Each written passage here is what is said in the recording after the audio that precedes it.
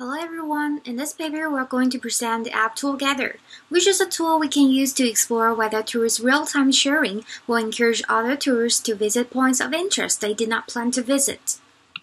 Research shows that visiting a novel place brings traveler satisfaction. However, people usually visit places they've already been to.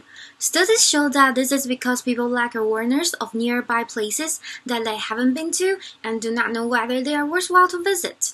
To enhance users' awareness, we've designed and developed Tourgether, which leverages the idea of a crowdsourcing where tourists can share their real-time and in-the-moment experience with other tourists in the same area. Tourgether is a mobile application that allows tourists to check into places to share their experiences by means of uploading photos and adding reviews about the place they were at.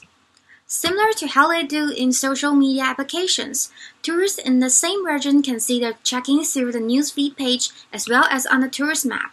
They'll also be notified about the popular points of interest and the check-ins around them. We ran through 4 formative studies to iteratively improve Tourgether and obtain insights about how people use Tourgether and whether it encourages people to visit more diverse places on a whim, not just to stick to their original plan or visit famous locations. In addition, we conducted a field experiment to investigate whether seeing real-time experiences encouraged people to visit places they did not plan to go to, as compared to online comments that may not have been posted recently.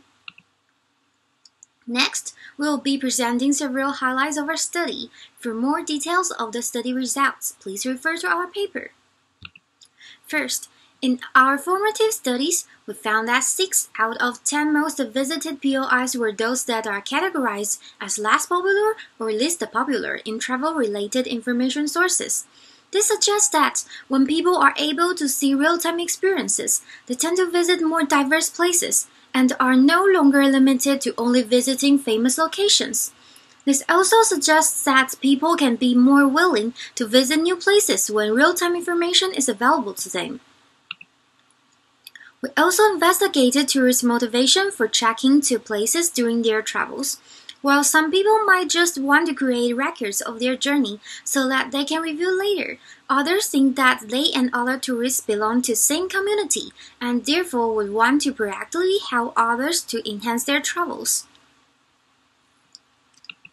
In the field experiment we mentioned earlier, we compared 2 cases. One involving real-time check-ins, the other with only comments, which we downloaded from online travel websites.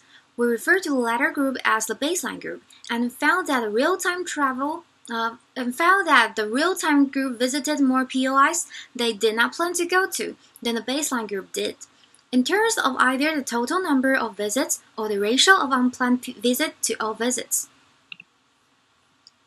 Moreover, what we found more interesting is that the influence of seeing real-time experiences depends on the person's travel style.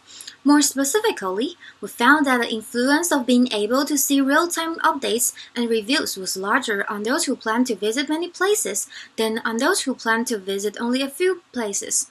Specifically, for those who planned a lot, when they saw only online comments, they only visited about 2 POIs they did not plan to go to. Whereas those who were in the real-time group visited about 5 places they did not plan to go.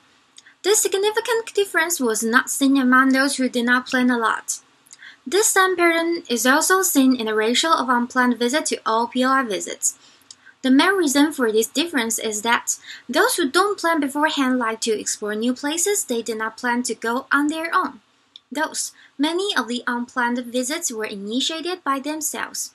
Whereas active travel planners who like to follow their own travel plan only went to unplanned POIs because they saw the real-time check-ins. The same pattern is also seen in this figure. For example, for those who plan less, we can see that only 11% of their unplanned POI visits was preceded by viewing check-ins. In contrast, for those who plan more, 25% of their unplanned POI visits were preceded by viewing check-ins. This again confirms that those who plan more tend to explore more by themselves, and those a lot of novel places that they visit were initiated by themselves. On the other hand, if we look at how much the participants' check-in views were converted into real visits, the figure shows that those who plan less are twice as likely to convert their check-in views to actual visits as those who plan more. This also implies the openness of those who plan less to visit in new places.